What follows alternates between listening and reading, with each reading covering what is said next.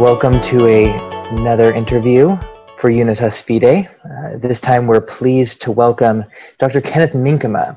He's the executive editor of the works of Jonathan Edwards, and he's a leading director of the Jonathan Edwards Center and online archive at Yale University. Dr. Minkema has also edited numerous volumes and written many journal articles on Edwards and early American religious history, including the book we will be discussing today, the Jonathan Edwards Encyclopedia, which he co-edited with Dr. Harry Stout and Adrian C. Neal. Dr. Minkema, thank you so much for joining us. Thanks for inviting me. Why don't you tell us a little bit about yourself and how you became interested in Jonathan Edwards and the Puritans? I grew up in the Dutch Reformed tradition. So Calvinism was kind of my, I was, suckled and cradled and all that stuff in the bosom of Calvin, I suppose, in many ways. Attended parochial school my whole time and went to Calvin College. So, it was, my young life was very much within that whole kind of culture there. And so when I got out of that and attended graduate school, and we were dealing in classes with issues around religion and, especially early American religion and all this stuff about, predestination and election and convenient grace and all these things started coming up. Everybody else was scratching their head and, I know what this means. So it seemed to me that, I could help maybe explain the Puritans to my peers in a sympathetic kind of way. And that has kind of happened. So I first actually read Edwards at Calvin College under George Marsden. Oh, wow. In his Intellectual History of the United States course. And then went to the University of Connecticut to study with Harry Stout, whose writings I had read and really enjoyed. And while there, I became more interested in Edwards. He became more interested in seeing me doing something about Edwards, especially as he was being brought into the Edwards project here at Yale. And so he encouraged me to work on some aspect of Edwards. I actually came at Jonathan through his father, Timothy. I was very interested in kind of the late 17th, early 18th century. And so I ended up doing this kind of multi-generational family study of the Edwardses, much like, Middlecoff's study of the Mathers or Nagel on the Adams family and so on and so forth. That was a very big thing at that time. This was the mid 80s, just to kind of contextualize myself here. And so that's where it happened. And then when Professor Skip Stout came to Yale to teach, he became the general editor and kind of pulled me along with him. Oh, Ken, come on, we've got a position for you. And I became involved in that as an associate editor, and I've been kind of working my way through. And lo and behold, it became a life's work. It became a vocation. So that's my faithful narrative. Excellent. So was some of the appeal then that, as Dr. Stout has said in class, Edwards tried to out Calvin?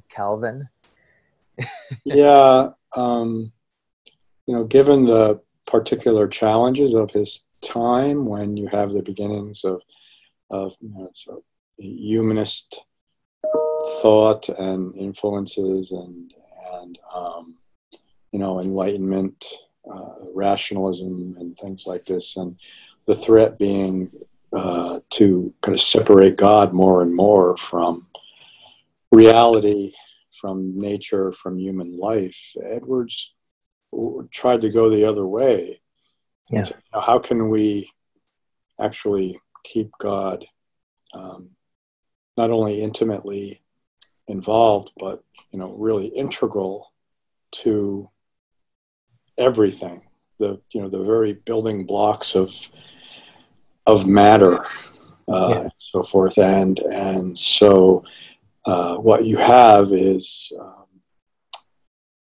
a way of thinking and believing that kind of puts everything into the hands, as it were, to use that very Edwardsian metaphor, puts everything into the hands of a very intimate God who, upon whom all creation and all humanity are utterly, utterly reliant, but utterly reliant in some incredibly kind of like beautiful ways. They're not scary ways that we're so used to hearing about when we think about Edwards and sinners and angry gods and all this kind of stuff and fire and brimstone. But rather, this illustrates and highlights how Edwards really focuses on the nature of the beautiful, and the warmth and the intensity of God's relation with reality and with us as well. And so there's a lot there to kind of contend with and to take in when you start really looking into Edwards in any kind of intense way. So, right, because that would be, I feel like most people do know Edwards for his sermon, Sinners in the Hands of an Angry God, pulling it perhaps out of the context in which it was given. But that comes largely to the extent that many don't understand his greater significance and value. So how would you, I guess playing off that last response, how would you talk to someone about, why the study of the life and works of Edwards is important today? Well, of course, Edwards is not only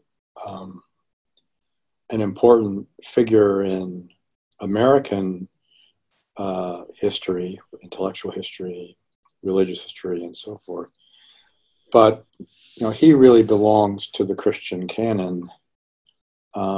He's a major figure in the pantheon of Christian thinkers, going back to Augustine and Aquinas and Calvin, Luther, and right on through. So for that reason, he's really important. He's considered one of the most, if not the most important metaphysician between Spinoza and Leibniz. He's incredibly influential on his contemporary scene, but also for centuries thereafter.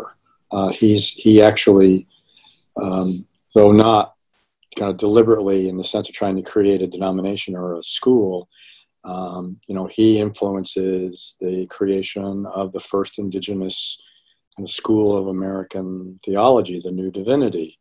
And then, of course, his legacy today is seen in very profound ways on a global scale. It's really quite remarkable how in the last couple of generations his reputation has spread and spread to a number of different areas of the world and to communities of many, many diverse backgrounds and interests within the Christian tradition and otherwise, as illustrated, for example, by the many affiliate centers that we've established and with which we work, and each one having kind of their own particular interest or area of focus in Edwards' studies that reflects the priorities and the needs and the interests of their region of the world. So the appropriation of Edwards, the way Edwards is used and interpreted in other places of the world, can be quite different from the ways that we might think about him here as, an American theologian and, all of that stuff. They might people in Africa or in Asia or South America may look at him for very different kinds of reasons. And that's an interesting thing to have to try to balance. But we're here to really try to encourage that kind of engagement with Edwards, that creative kind of engagement. Yeah. Fantastic. Well, let's talk a little bit about the encyclopedia itself. This Edwards Encyclopedia project is quite massive, involving 175 contributors. Would you tell us a little bit about how the project got started and what the editorial task of pulling together all these contributors was like? Yeah. That kind of follows from all the work being done in the affiliate centers and the relationships we've built with a lot of people around the world who follow what we do, follow what the affiliate centers do, or are just, kind of Edwards enthusiasts. Around, let me think, half dozen years or so ago, we had noticed how there were a lot of reference-like works on Edwards that were coming out and that were being well received, bibliographies, kind of synopses of his thought and so on.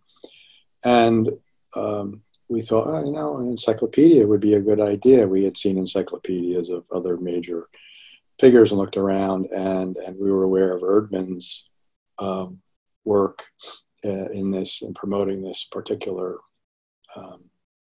genre. So we proposed it to them, and they said, yeah, that sounds like a great idea.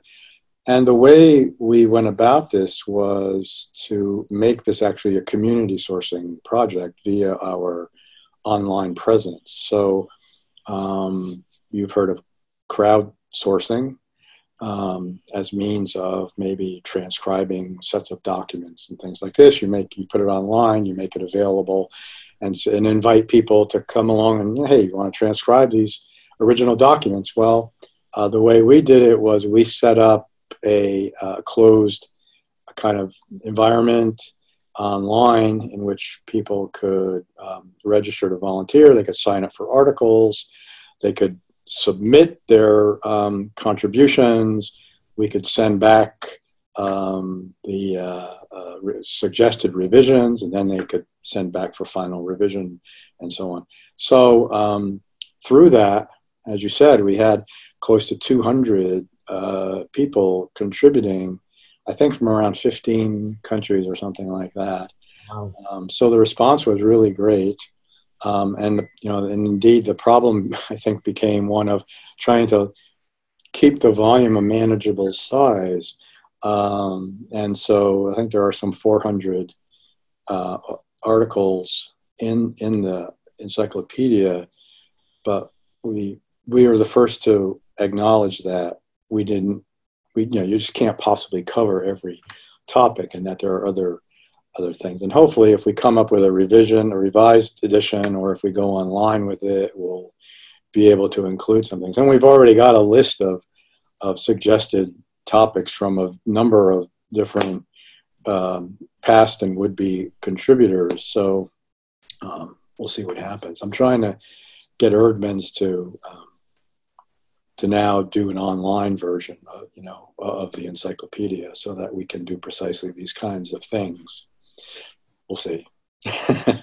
Oh, interesting. So in the preface, you kind of noted that online aspect played a major factor into the continued development of the encyclopedia. Yeah. In what way, then, can readers and scholars play an active role in the continued progress of this text through an online medium? They can contact me here at the center, and give some suggestions about other articles that they might like to write, or if they don't want to actually do the writing, they say, well, here's a subject you should probably have in there, or here's a figure, or a location or something like that. We try to cover a number of different things, not just kind of the formal thought, but biographical pieces of individuals who were in Edwards's life, and important locations and so forth. That would be most welcome for us, so that we could get some ideas of what we missed, and more importantly, what people would actually want to see in the collection. Fantastic. Yeah. And even within the idea of having this encyclopedia about a person, and that's very interesting. I think Selderhuis has one about Calvin, but it certainly is a distinguishing, mark of Edwards's influence. I'm wondering, what do you think Edwards would think about this? And what are some of the distinguishing features and challenges of this approach? Yeah. Well, of course, in Edwards's day, an encyclopedia was supposed to comprehend all knowledge. Yeah. And so I think he would, the idea of there being an encyclopedia about him, he would say, well, that's not the purpose of an encyclopedia. You're supposed to, it's supposed to be a compendium. And right. I guess we'd have to say, well, it's an attempt to be a compendium of you. And he would probably feel kind of abashed about that, but he'd write a few more resolutions about. He'd write a few more resolutions about pride and joy. Yeah. But seriously, it's obviously that Edwards is deserving of a resource like this, because of the great range of work that's been done on him. And he's like, I think he's the most written about figure in pre-revolutionary American history. Wow. At this point. And so the range of that, just the small mountain of material that's amassed, but also then, as I say, the range of interpretation, of disciplines and approaches that are represented, that keeps multiplying, it seems, or if not rising geometrically. And so an attempt to provide something of a focal point for all of these different topics seems something that could serve people well, as a place to try to begin to understand Edwards. If they have a particular topic they want to zero in on an entry, or related topics, or just kind of start reading kind of a scattershot kind of way and see what might catch their eye in terms of their interest. So that's one thing that we tried to do. And another thing that's important to mention is that when you have a figure like Edwards, he's going to attract a lot of different types of interpretation. And our goal here was not to present an interpretation. This is the right way to view it. This, by the way, is the approach that the Yale edition of Edwards's works took. It didn't try to impose one interpretive schema on Edwards in terms of his significance. Early on, the editors recognized the diversity of approaches to Edwards, and they allowed those to stand in the introductions to the texts. Same way with the encyclopedia, we allow differing interpretations to stand side by side, and we, as a way of alerting the reader that, hey, these are here, And, you know, it's kind of up to you to decide where you want to come down on this. And if you can't decide just from reading the entry, you know, you can follow up with other reading on this particular topic, which we provide, you know, and you can get more immersed in that particular issue and that particular interpretive struggle. And then you can become a full-fledged Edwardsian junkie. Yeah. Right. And soon you'll be wearing Edwards t-shirts and drinking from Edwards mugs and things like that. Well, there's certainly nothing wrong with that. I hope not. I hope not. Yeah, I thought it was very interesting. You have the whole range of Edwardsian perspectives in here. You've got some articles, I think, by Stephen Holmes, and who's being the more, you know, British school. And then you have Oliver Crisp writing, and you authored some articles yourself. And that variety of different perspectives and thoughts, that didn't present any problem, you're saying, for the cohesion of the encyclopedia. No, it really doesn't. If anything, it enriches it because of the, you know, we try to be an open forum for people's passions about Edwards and related topics. Yeah. You know, and so what I've always tried to do is to encourage people in those particular passions, maybe directing them a little bit, you know, and saying, well, okay, you may want to think about this, you may want to think about that. But, you know, that ultimately the goal here is to encourage engagement and dialogue and research in Edwards and topics related to his life and legacy. Some fiery debates in the upcoming Edwards conference in October, maybe to be had. Yeah, thank you for mentioning that. We're having here at Yale, we're having in October 2 to 4, we're having a conference entitled Yale and the International Jonathan Edwards. We'll have representatives of all 12 of our affiliate centers here. We'll have some special scholars, including George Marsden, who I mentioned, and Mark Knoll, who I imagine many of your viewers will recognize as well, and then also Rick Warren of the Saddleback Church, who, as it turns out, he too is an Edwardsian fan of Edwards. So, you know, who knew? So we're going to, I think, have a wonderful and engaging time. Yeah, it sounds like a blast. Hope you can join us. Yeah, I might have to. So you authored several articles in this volume. Is there one that stands out to you that was particularly fun or interesting to write, and why? I'm trying to remember. I remember most of all that I ended up writing an awful lot of the biographical pieces.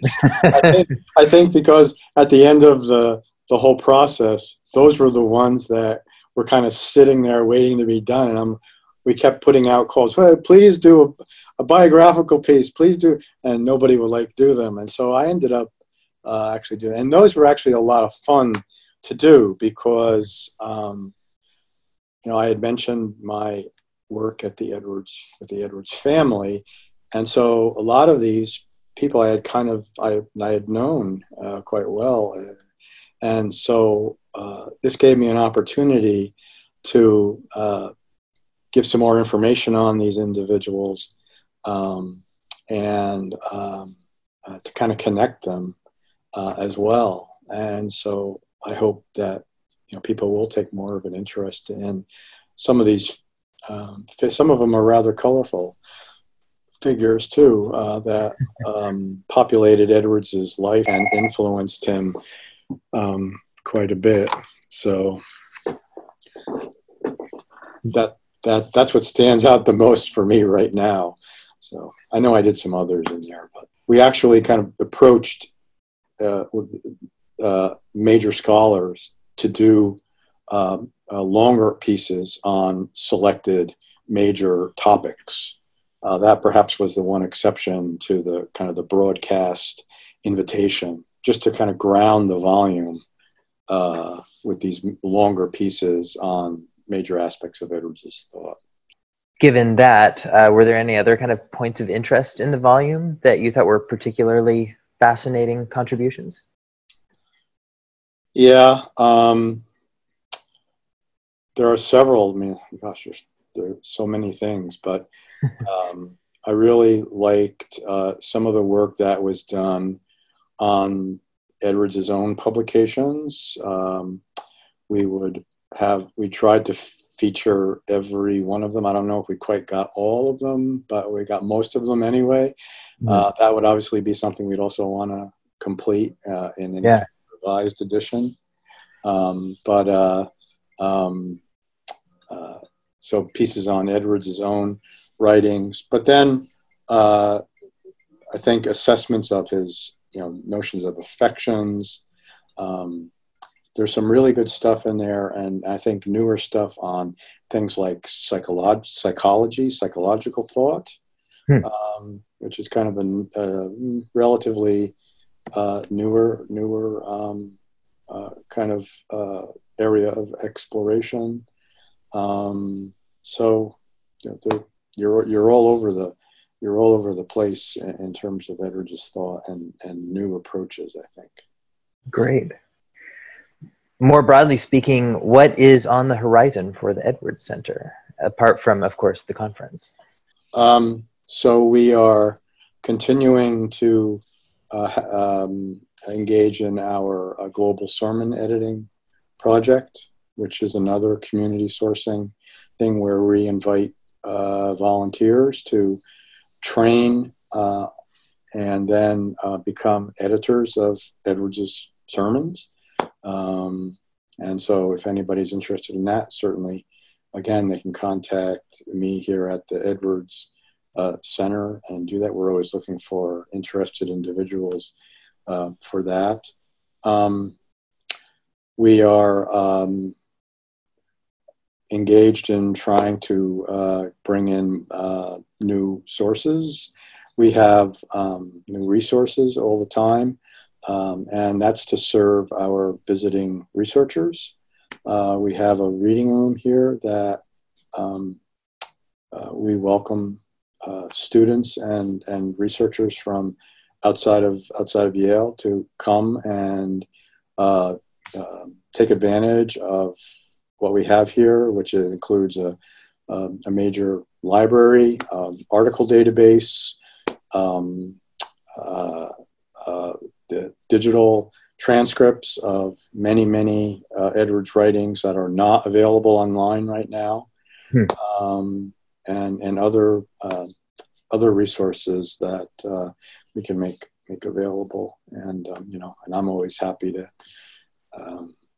give my 2 cents to anybody's project as well if they want to hear about it. So, but seriously, I can help to direct them to certain sources and help them use their time, hopefully, in the best way possible. So, yeah, come by and see us. It's perfect. I'll have to hit you up on that. Yeah, there you go. So one last question. What are some of the, just kind of forecasting a little bit, what are some of the challenges that you see in Edwards scholarship moving forward into the future? Yeah. Well, there are any number of areas, I think, that people will be looking at. Right now, there's a lot of work being done in Edwards on areas like such participation in communion with God, and then relatedly, theosis and divinization, and even the beatific vision in Edwards. So it's kind of it's like an Eastern Orthodox kind of approach to Edwards, or trying to reconcile those two, the Eastern and the Western traditions in Edwards. I'd like to see more work in Edwards as a missionary, especially related to Native American studies that are going on so nicely right now.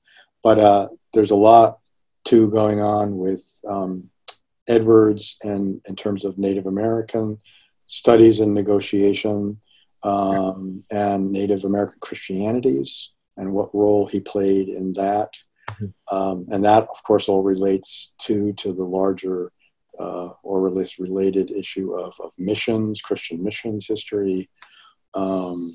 So, yeah, those are just a couple, one more theological, one more sort of social history, if you will, where we might encourage folks to get involved in the study of Edwards. But there are certainly others. And I'm getting, new things every day, it seems. So, yeah. Well, thank you so much for taking the time to do this interview, Dr. Minkema. You're very welcome. Thank you for having me.